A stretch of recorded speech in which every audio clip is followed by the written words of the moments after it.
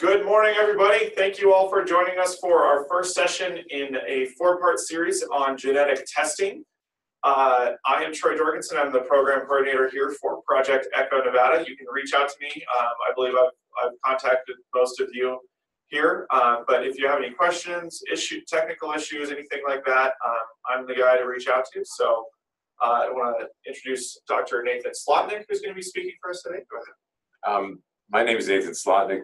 This is my first experience with Project Echo, but it's a fascinating ability to communicate with the Western states and to make new friends. So I'm looking forward to this as being the first step in a long series of discussions that we can have. Great. And we'll go around the group here so we can hear who you are, where you're from, and what interests you about this topic today. So we'll start up in the upper left corner. It's just a screen name of US 020551. Could you introduce yourself? Hi, my name is Stefan Mokerheisky. I'm a pediatrician in Denver. I'm part of the Colorado State team, Mountain States Genetics Network. Wonderful. Great to have you this morning. Next is Alan. You want to go ahead? Yes, I'm Alan Fisk. I'm in the Elko office for the School of Medicine. I do technical support. If you're having technical issues with your audio, video, why please let Troy or myself know, and if we can help, we will surely will. Thanks, Alan. Next is I. Goldstein.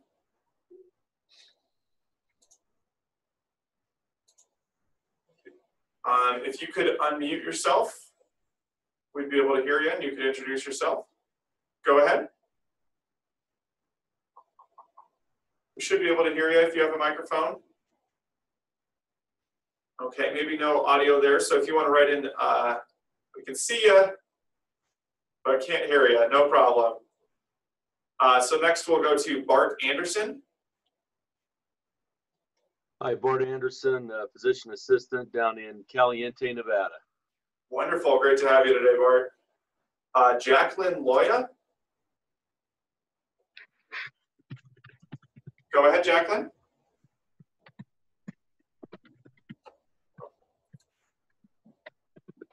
Jacqueline, are you there? Can you hear us?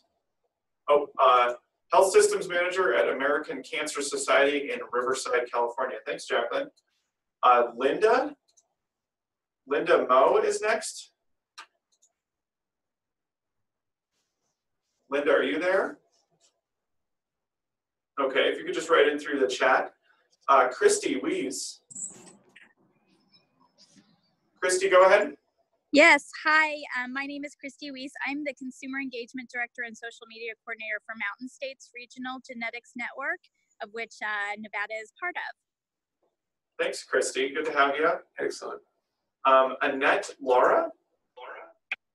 My name is Annette, and I am the project manager for Mountain States Regional Genetics Network. Wonderful, thank you. Tia Rudd. Hi, yeah, I'm a nurse and I'm on contract with Nevada Cancer Coalition. My actual interest is that we've just discovered a lot of breast cancer in my family, and I'm very interested in, we're having a family reunion coming up, very interested in taking the information to that so that we can all be on a good page regarding our genetic testing. Good, great, thanks Tia. I'm going to jump back to M. Kennedy. You joined us by phone, it looks like, so that's *6 to unmute yourself. Go ahead, we can hear you.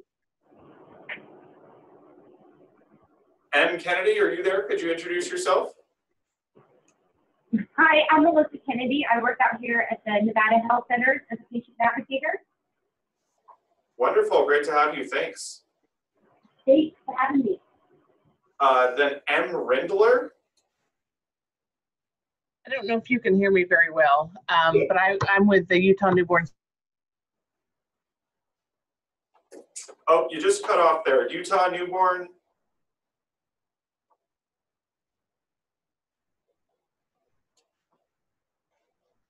Okay, no problem. I think we lost you. Yeah. E. Novak. Yes, if you can hear me, I'm Elizabeth Novak, and I'm from Emporia, Kansas, and I'm a cancer registrar. Excellent. Great, thank you. Linda, I think, Linda, you wrote in. Linda Weichel, NBS and genetics coordinator in Montana. Wonderful. Linda wrote in, the other Linda, Linda Morgan, in-person and telehealth genetic clinic RN. Wonderful. Mark Croshaw. Go ahead, Mark. We should be able to hear you. Okay, maybe no microphone there. Anne Lovelace. It looks like you're joined by phone, so *6 to unmute yourself. Hello there. Hi, it's Ann Lovelace. I'm manager of research finance, regulatory and data in the research department at Comprehensive Cancer Centers of Nevada in Las Vegas. So this is a very interesting topic for us, especially in research. Great, thank you very much. And Ann Miles from Kingston. Do we have a microphone for you today, Ann?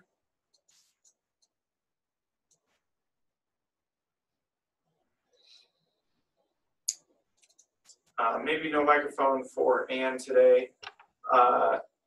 Then we have a number. It's just 24636. Hi, that's me. I'm Jess Shorter at Renown Health. I'm our breast health coordinator. Wonderful, good to have you.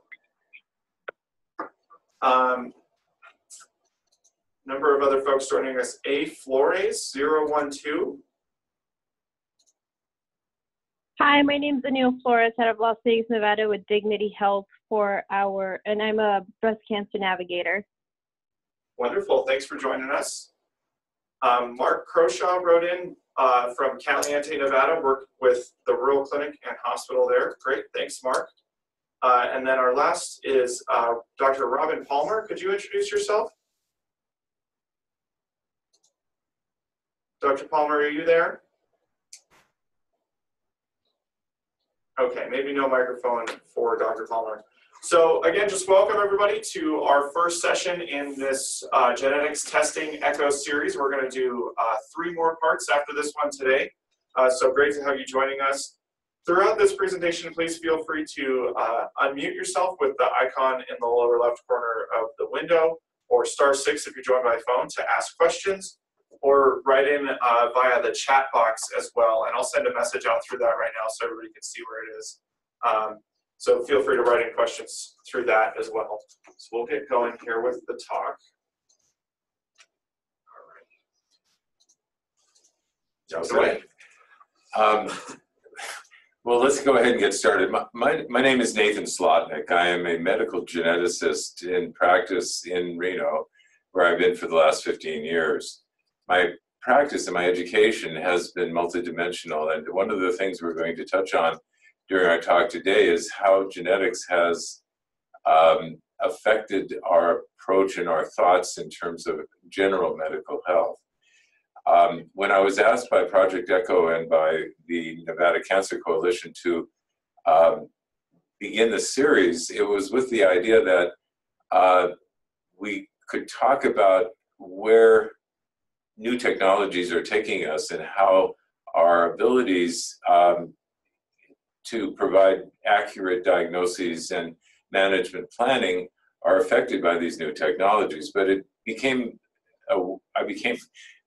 convinced from the very beginning that that kind of conversation would be very much dependent on our ability to build a really strong and resilient foundation on which this structure of medical genetics and technology would need to be built.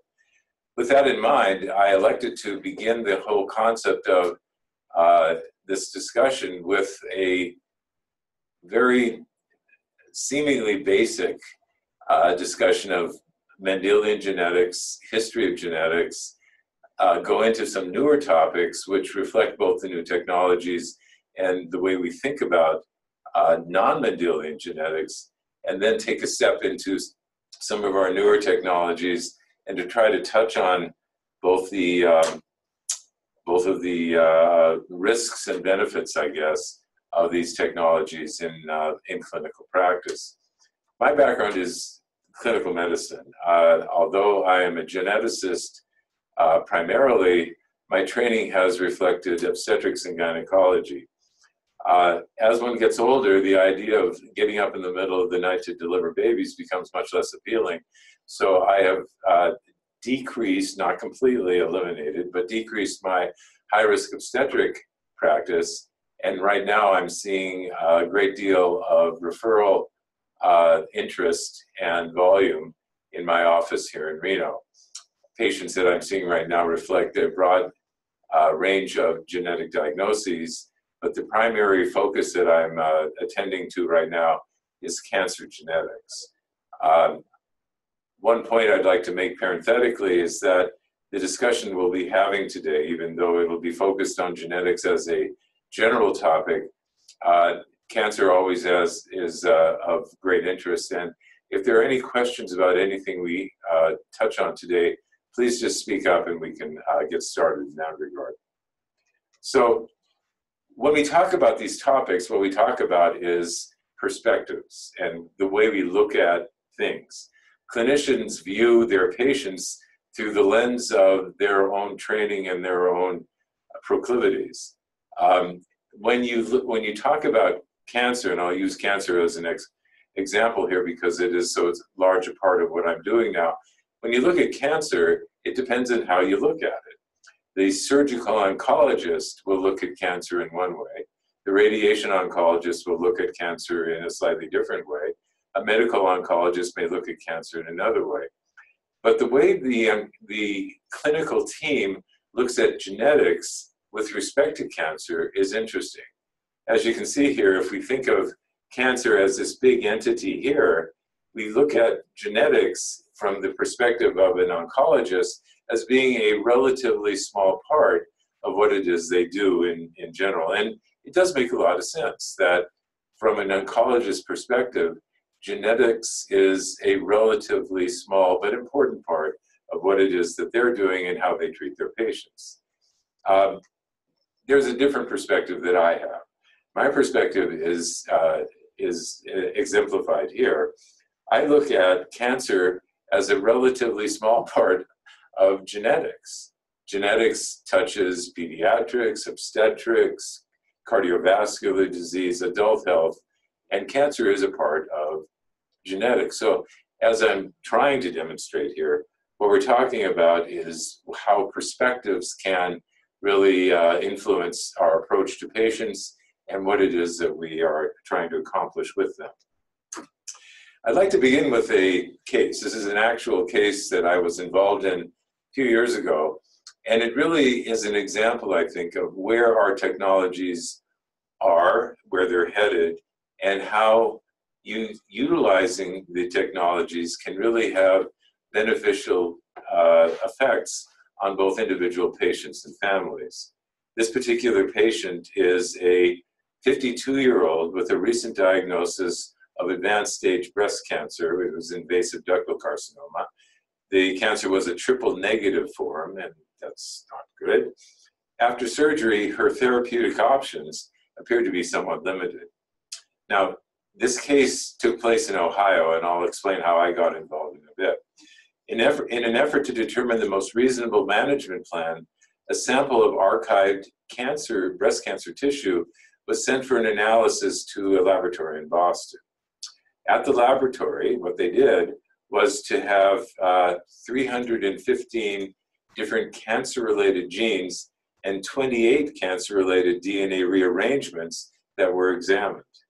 And what they found when they did tumor genotyping, that there was a pathologic variant identified in a BRCA2 gene. Now remember, BRCA genes are very intimately related to the development risks for breast, ovary, and other forms of cancer. Now, when the results came back, the oncology team in Ohio were unsure of what the familial or germline implications of that test result were. And they asked the laboratory in Boston what it meant. I'm a consultant with that particular laboratory, and so I was called in to get in touch with the team in Ohio to put together some approaches. Now, at the time that this particular study was done, there had been 6,663 variants or abnormalities, mutations, if you will, identified in the BRCA2 gene that had been reported in the literature. This particular variant had been reported as being likely pathologic, and that was an important finding. I suggested to the team in Ohio that they do a very careful pedigree analysis and consider germline testing if the pedigree analysis justified it. What was found was that there were 3 immediate family members who were at risk for cancer development. They started surveillance, and an early cancer was found. So what this story suggests is that the newer technologies allow us to identify patients and families who are at potential risk for developing cancers, and we're better able then and more energized to look earlier, and with the goal of trying to identify cancers before they become too extensive. Now, a little bit of background, and I'd like to talk a little bit about myself just to show you where I'm coming from. I'm, in general, trained as both an academic and a teacher. I worked in medical schools until about a decade ago, and teaching and doing research.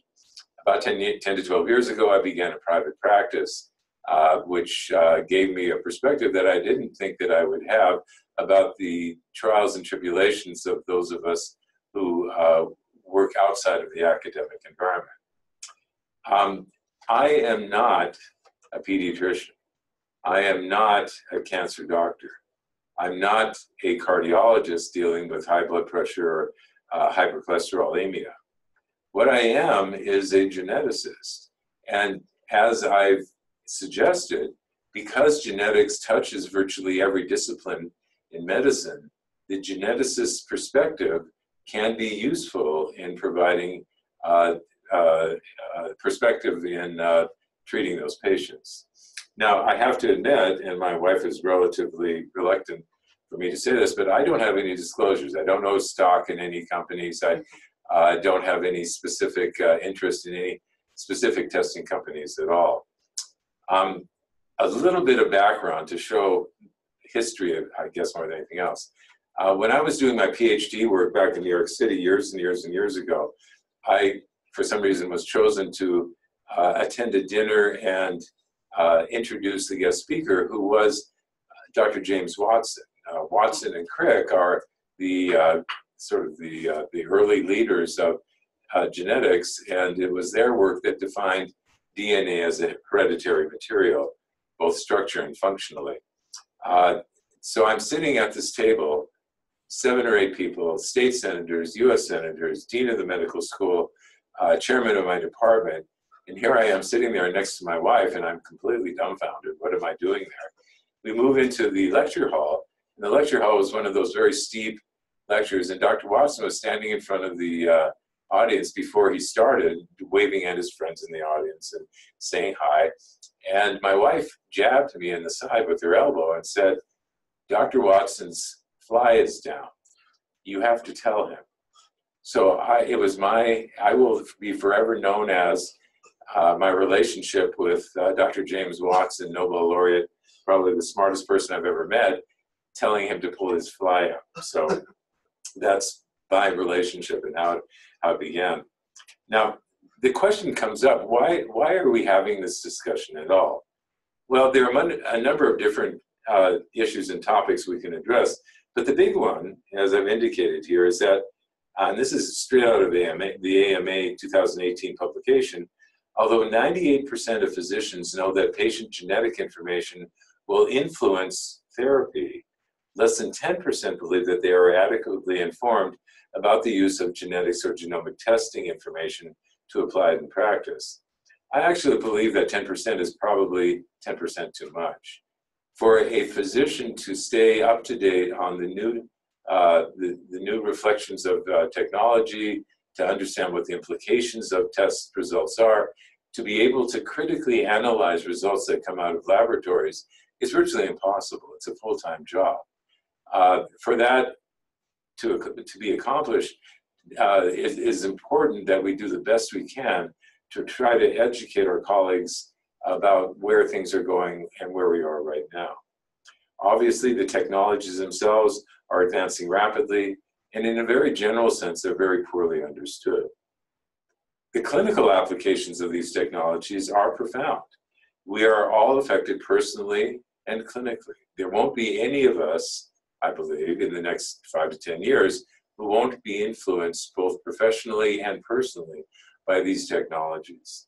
As I indicated, all areas of medicine are touched by these technologies.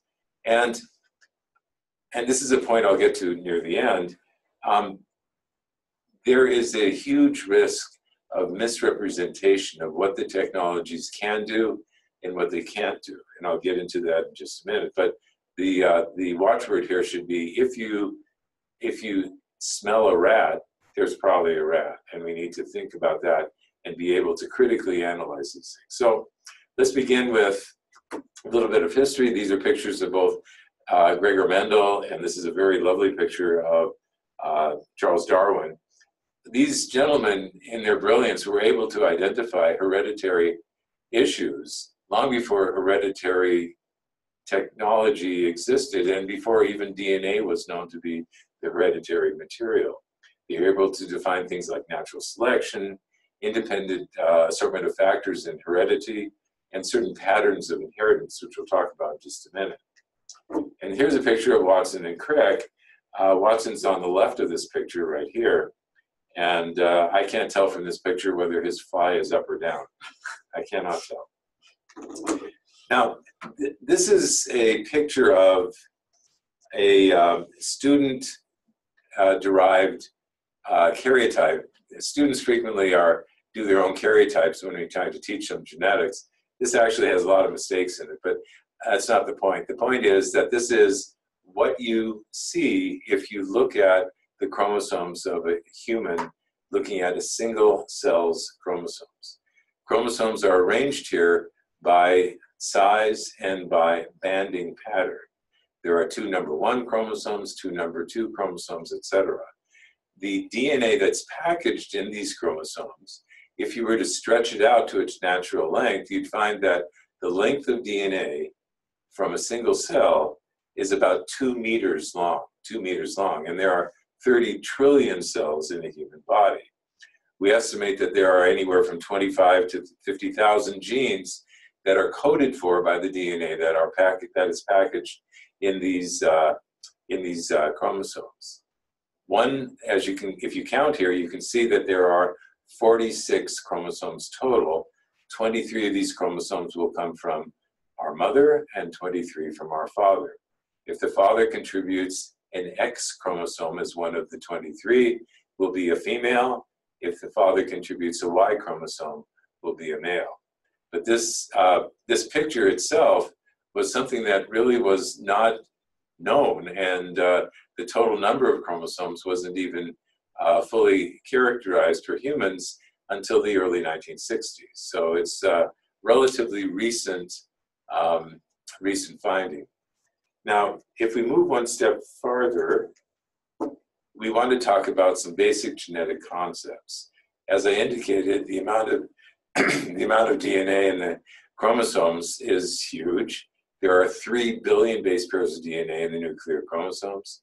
And the way that DNA is expressed genetically is that the DNA codes for proteins, with certain exceptions, and the expression of the genes that code for those proteins is the way genetics as a discipline is practiced. Now, errors in DNA, that is when mutations occur, those errors can result in abnormally made or poorly functioning proteins, or there can be no phenotype difference that you can see at all if the error is in a non-functional part of the protein. So when you do DNA testing, you have to remember that not every answer that you'll get will be either positive or negative. You can have results that will give you no interpretable clinical result. Now, obviously, you can have errors or mutations within the gene, or you can have errors in regions adjacent to the gene, which are involved in the control of how that gene is expressed. Those errors are what we call control site errors, and they can have effect on the way the gene is manifesting its activity. Now, when Mendel first described his work, it was a seminal moment in genetics, but much of the things that he described were difficult to see how they would apply. Over the years, what we have defined through his original work and many others since is that one gene is related to the production of one particular protein. This is basic Mendelian genetic concepts. The DNA sequence determines an RNA sequence, which itself will determine a protein sequence, and protein function will be what is expressed genetically. Watson and Crick defined the hereditary mechanisms, that is the DNA itself, and that what you're seeing is when you look at an individual, is a phenotypic expression or correlation of the genetics of that particular individual. One of the basic Mendelian concepts are that mutations are passed from parent to offspring in an unaltered kind of way. And of course, your ability to identify a mutation will be associated with your ability to look for it and see it. For example, if you have a mutation in a hemoglobin gene, you might not see the expression of that hemoglobin gene mutation in a skin cell. But if you looked at the genetics of that skin cell, you should be able to identify that mutation. That's a term called expressivity.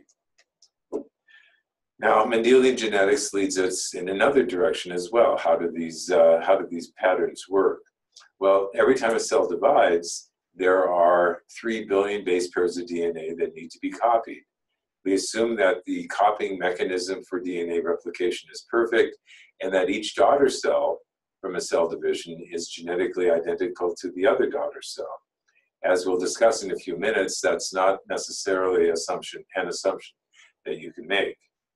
There are classic Mendelian forms of inheritance as well.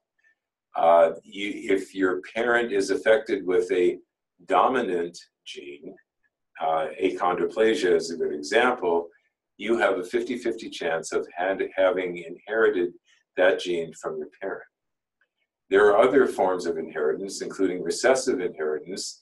Examples of that could include Tay-Sachs disease or cystic fibrosis or sickle cell disease, where two unaffected parents have a 1 in 4 chance of having an offspring having inherited 2 abnormal mutations. Carriers are generally unaffected, but have a 1 in 4 risk if 2 carriers get together and have a child. Genes on the X chromosome can act differently.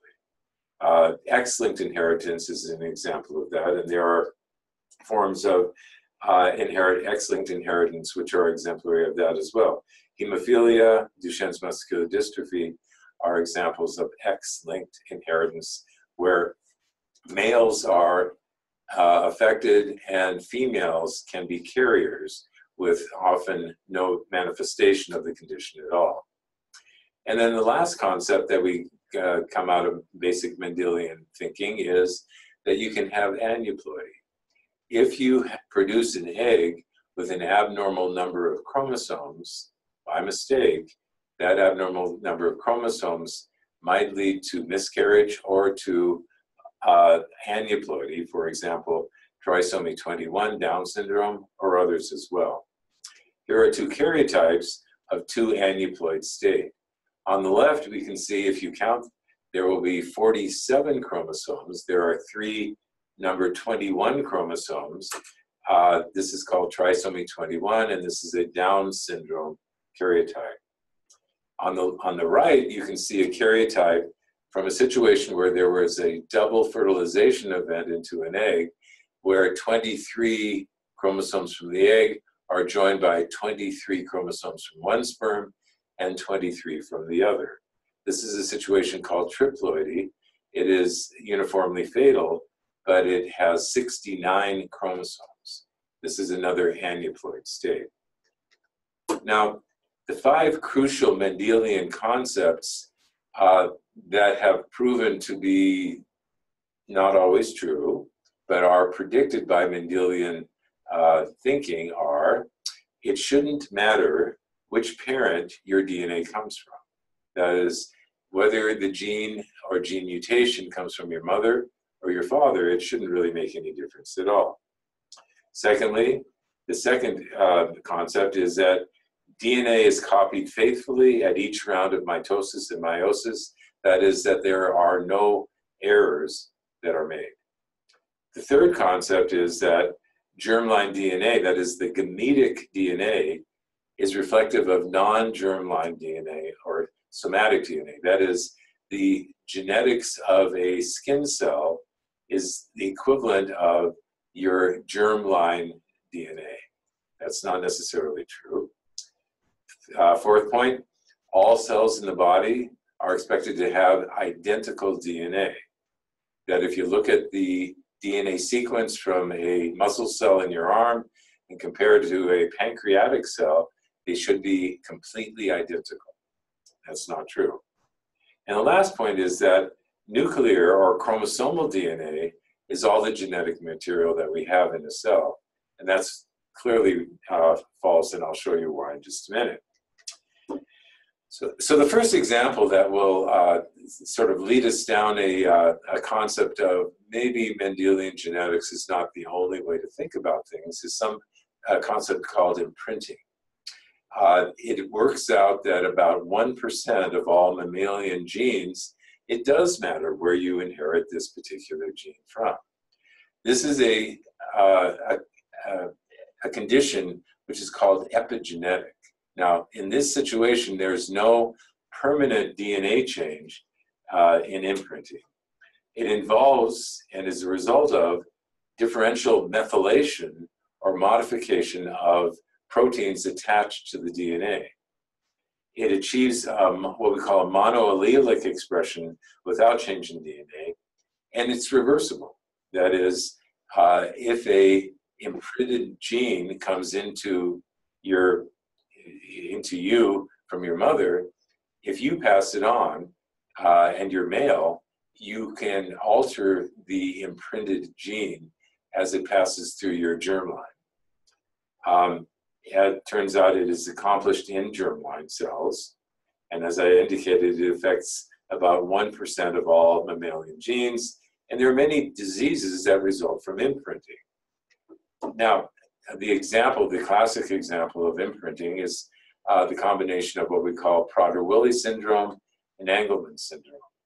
Both of these conditions, these syndromes, map to the same region on chromosome 15, in chromosome 15 between bands 1,1 and 1,3.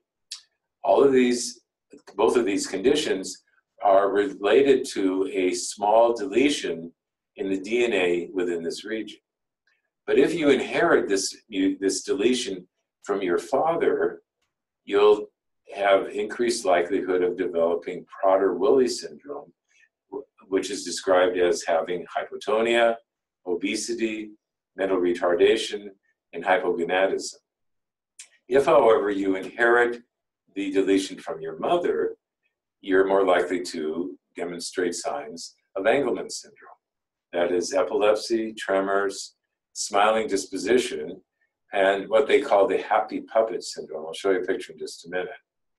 Now, this imprinting results from, as I indicated, differential methylation of certain genes in meiosis, where different genes are methylated and controlled differently in male meiosis versus female meiosis. This is a picture of an individual with Prader-Willi syndrome, obesity, mental retardation, and hypogonadism. And this is a picture of an individual with Angelman syndrome. He moves as if his arms and legs were on strings, and so it's also known as the happy puppet syndrome. These kids are also retarded. But the point to be made here is that the inheritance is influenced by which parent passes this specific deletion on. Now, one of the points, this is a little tangential, but it'll, I hope, make some sense, is the last two cases of Engelmann's and Prader-Willi are demonstrations of microdeletion syndromes. Now, we like to think that all of the genes in our genome are there, but there are certain situations where you can have small deletions of certain regions on the chromosome, a chromosome, and have specific phenotype manifested. The one that has gotten the most attention recently is called DeGeorge syndrome.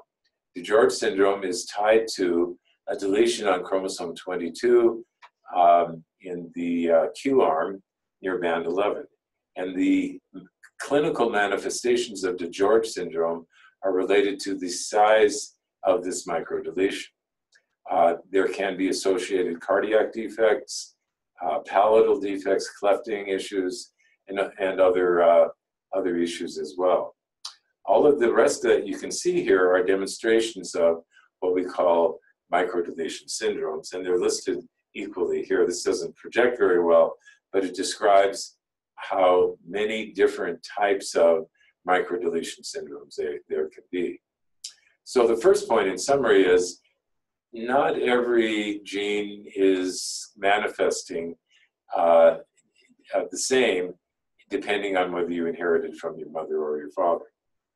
The second point, and this is an important point too, especially when we think about cancer, is what we call somatic mosaicism. As I mentioned, there are 30 trillion cells in our body, and it's very hard to get our brain around how many cell divisions it takes from a fertilized egg to 30 trillion, but the number is very, very large. As I also indicated, there are 3 billion base pairs of DNA that need to be copied at each cell division. Although we like to think that the copying of DNA in cell division is perfect and that each daughter cell from a cell division is genetically identical to each other, it's wrong. We currently estimate that there are well over hundreds of thousands of errors that occur every time a cell divides in DNA replication alone. Now, this is a little teleologic, but cells don't like their DNA to be altered. So over evolutionary time, cells have evolved a number of different mechanisms to identify and repair the errors that occur and that are intrinsic to cell division. And for the most part, they do a pretty good job. But if you inherit from your family a mutation in one of the genes that prevents the cell from efficiently repairing the DNA errors, mistakes will happen, mistakes will accumulate, and cancers can occur. And for that example, we know that our phenotype, in particular cancer phenotype, can be related to the inheritance of a mutation in a gene that makes cell DNA repair less efficient. There are many different types of mutation involved in cancer diagnosis, and the concept that we're talking about here is one of what we call somatic mosaicism. Rather than thinking of our cells of our body as being totally the same, it's more productive, I think, for us to think of the cells of our body of being each different. So every cell of our body, even though they're very similar, have certain genetic differences between each other. And the take-home message from this, from a cancer perspective, is that all cancers result from somatic mutation events. Errors occur, errors accumulate, cancers can occur. There are other conditions that can occur from somatic mosaicism as well. Generally, these can be predicted, they're called hamartoses, and these can be predicted as being asymmetric in a body and have different images. And here's one right here. Sturge-Weber syndrome is a condition of somatic mosaicism where early in embryogenesis, a delineation between right and left sides expresses itself as different gene mutation.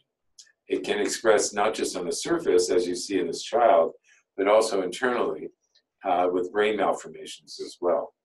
So Sturge-Weber syndrome and many others can be described as somatic mosaic conditions. Another one is something called Klippel-Trenaunay-Weber syndrome. This is a picture of a baby I delivered 10 years ago with that condition.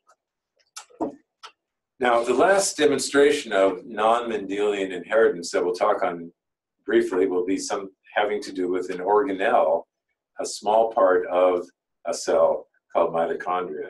The mitochondria are cellular organelles which are important in energy production in eukaryotic cells. All eukaryotic cells have mitochondria. And evolutionarily, we think that mitochondria result from a bacterial symbiosis where the bacteria was brought into the cell and provides a very useful function for the cell with energy metabolism. Each mitochondria itself, however, has its own DNA. And we think that there are anywhere from 2 to 10 chromosomes in each mitochondria. Each mitochondria chromosome has about 10 to 15,000 base pairs. Not a big number, but still significant because there are 37 genes we know that are coded for by mitochondrial DNA. Now, if you have a mutation in a gene of a mitochondria, your expression would be particular to how that mitochondria can't work as well. And there are also other predictions too, and the predictions are here. Mitochondria, all of our mitochondria come from our mothers. The mother puts mitochondria into the egg, the sperm brings 0. So if a mother has a mitochondrial disease, every one of her children have a 100% chance of inheriting that mitochondrial disease from her mother. Fathers, as I mentioned, don't contribute mitochondria to their offspring. So this is what's known as a mitochondrial inheritance pattern. And it's unusual to predict, it's measurable, and there are a large number of mitochondrial diseases that have been characterized. Okay, so we've talked about Mendelian genetics, we've talked about non-Mendelian genetics. Let's take the next step and talk about the newer technologies, in particular, next generation sequencing. It's pretty clear that the practice of medical genetics is dependent today, 2019, on taking advantage of the precision available with sequencing technologies. We have to figure in cost, the accuracy of the sequencing, what our clinical suspicions are and how we can interpret results, and how we can alter management for patients where sequencing abnormalities can be picked up. The claims that sequencing companies make, however, and reality can be very different. And I'll try to leave you with that at the end. Now, the reason we're having talks about DNA sequencing technologies is that sequencing has become much more available and much less expensive. If those of you who were around in the 90s remember the Human Genome Project, the initial human genome that was sequenced, the estimate was that the cost of a whole genome sequence at that time was about $300 to $500 million. But the technologies have improved, and as of 2013, the ability to do a whole genome sequence fell below $10,000, and I'm fully anticipating that within the next 5 to 10 years, we should be able to do significant genome sequencing for less than $1,000. It's a statement of technological progress. I'm not anticipating the questions, well, I'm not looking forward to dealing with the questions that come out of this. Sequencing technologies have really advanced dramatically, and I'll try to show you that in just a minute. But there are things we need to think about every time we order and receive results from a DNA sequencing laboratory. There are 4 primary steps in DNA sequencing. First of all, we need to make sure that the DNA that we're going to be sequencing is prepared properly, and that the preparation represents random fragmentation of the DNA that we'll be looking at. That is, the DNA we're looking at needs to represent the whole genome, or what it is that we're looking at in particular, and that has to be very carefully assayed to make sure we're not getting a misrepresentation of what we're looking at. Then, in order to look at the DNA itself, we need to make many, many, many, many copies of the DNA that we'll be sequencing. That's called cluster generation, and we need to make sure that that cluster generation process is accurate without errors. And then we get into the sequencing itself.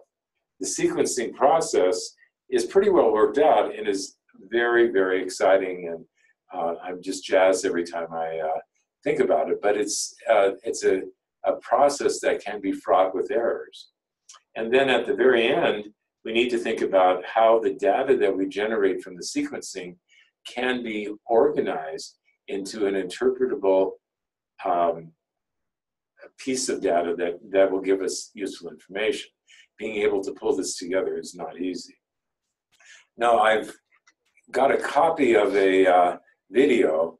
If you're interested in looking at how this is done, go to YouTube and put in the name Illumina. There are a number of different Illumina cartoons, one of which I'll show you right now, but there are many different ways of looking at this. And I think we're going to be showing a cartoon right now of how DNA sequencing is done.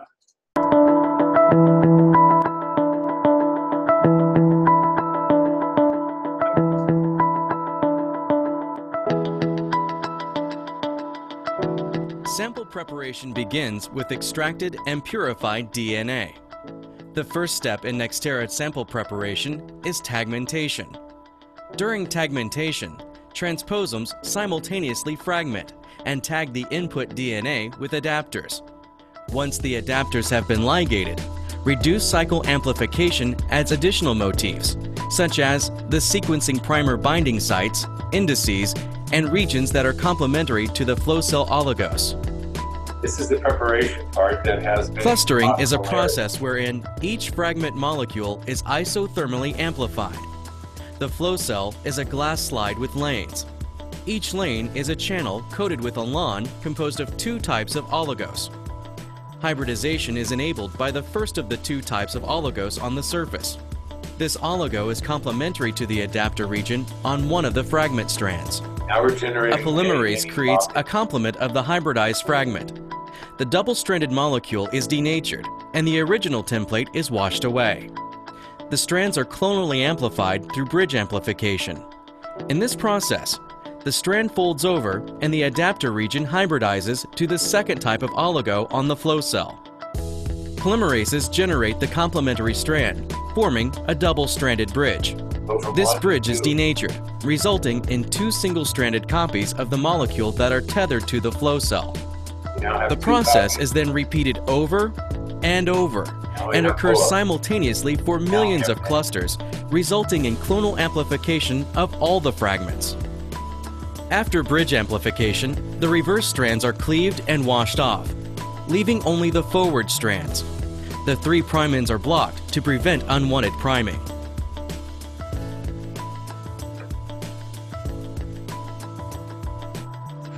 Sequencing begins with the extension of the first sequencing primer to produce the first read. With each cycle, 4 fluorescently tagged nucleotides compete for addition to the growing chain. Only one is incorporated based on the sequence of the template. After the addition of each nucleotide, the clusters are excited by a light source and a characteristic fluorescent signal is emitted. This proprietary process is called sequencing by synthesis. The number of cycles determines the length of the read. The emission wavelength, along with the signal intensity, determine the base call. For a given cluster, all identical strands are read simultaneously. Hundreds of millions of clusters are sequenced in a massively parallel process. This image represents a small fraction of the flow cell.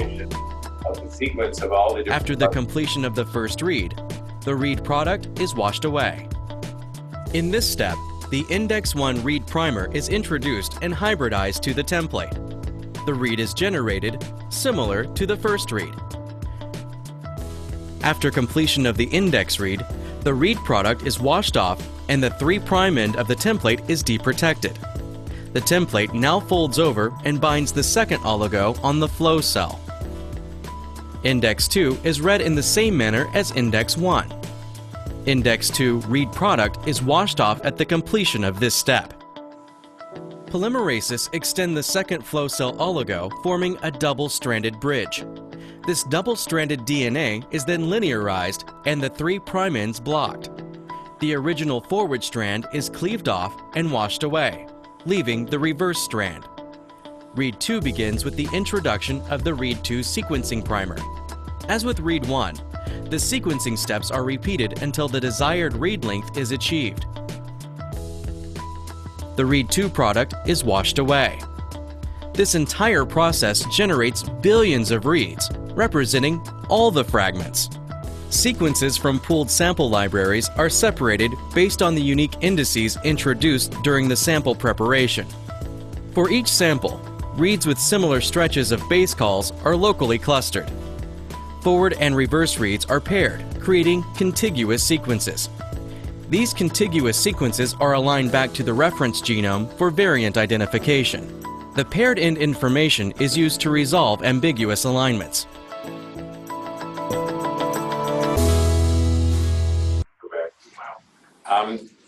I didn't show you that video to have you memorize how every step of this process is done. What I tried to do was indicate to you how complex the process is, number one. Number two, how beautiful the technology is. It's really remarkably intriguing that this degree of technology can be utilized. And third, how important it is to be able to interpret the results that we can get in a critical way. Keeping up on these technologies can be hugely difficult. And unless you're able to keep up on the technology, you're at risk of misinterpreting results. And what does that turn out to be? Well, when a DNA laboratory tech is waiting, or a rep is waiting in your waiting room, having brought lunch for everyone who works in your office, that rep is not there because of your patients. That rep is there to sell product, to sell the technology. You can order the technology, but unless you have the ability to critically know what that particular product that you'll be getting back is, it may be best to reconsider. So what you end up getting then is a misrepresentation of a misunderstood technology to the misinformed. It is crucially important that the tests that are done and the interpretations that are performed very, very carefully, and the oversight is limited. There's a company who has been marketing their technology without addressing the issues having to do with a huge increase in false positivity. That's not right. So the questions we get to is, where is the value of this testing? And why do sequencing companies exist? And the answer to the second question answers the first. The companies exist to make money. They exist to sell product.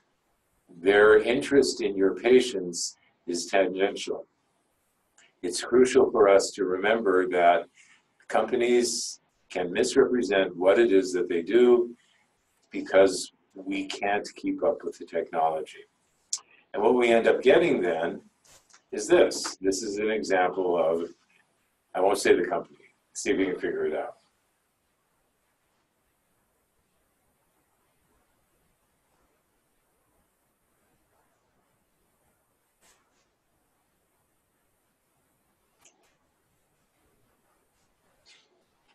So this is examples of the kinds of things you get online and you see ads for, and how many different ways can we figure out what part of Europe your family came from. These kinds of technologies are huge, they're powerful, and they're very much misunderstood. So take everything that we're dealing with here with a big grain of salt. So that pretty much finishes my presentation. I'd be very happy to answer any questions if you have any. So this is our first part in this 4-part series on genetics. So next time we'll have Dr. Slotnick join us again to talk about cancer as a genetic issue. Then after that, we're going to be talking about neonatal and pediatric genetic screening, and then wrapping up in July with whole genome sequencing. So hope to have you join us for at least a couple more of the sessions in this series, and have a great day. Thanks, everyone.